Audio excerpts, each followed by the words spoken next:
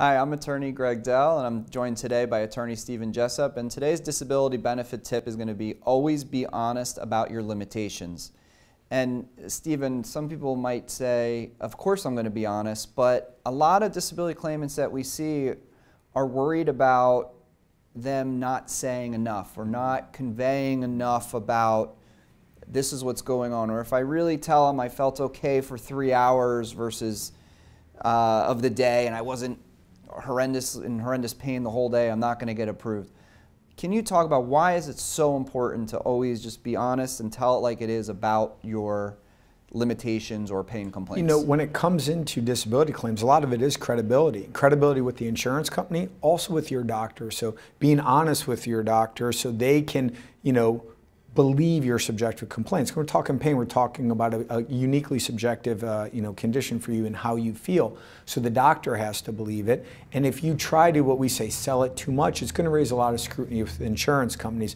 That's why even during independent medical evaluations, sometimes doctors will try to see if they can elicit a response they know that shouldn't be there to see if the person is, trying to prove it too hard. So honesty is the best policy and being consistent, because at the end of the day, your credibility is going to play a large part in your disability claim and how the insurance company is going to look at you.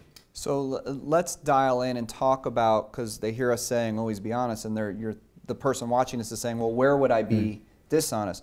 Where are the complaints usually viewed and the limitations viewed in writing by the disability companies?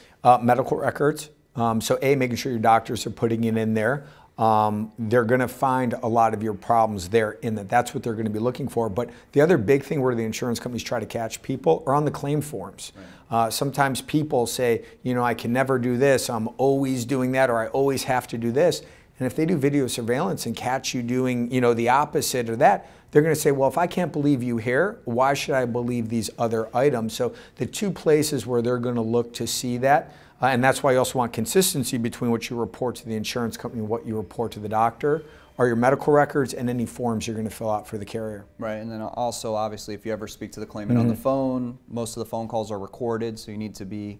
Field interviews, independent medical evaluations, yeah. Lots of places. So if you're in a situation with a long-term disability claim, feel free to call Stephen, myself, any of our disability attorneys. We always provide initial free consultation. We're available to represent you anywhere in the country. We encourage you and would love for you to subscribe to our YouTube channel. We put out these disability benefit tips on a weekly basis, and we have lots of helpful videos about your disability insurance company, your medical condition, your occupation. The more information you have, the better position you're going to be in to protect your benefits and get your disability benefits paid. So should you need us in the future, we look forward to speaking with you.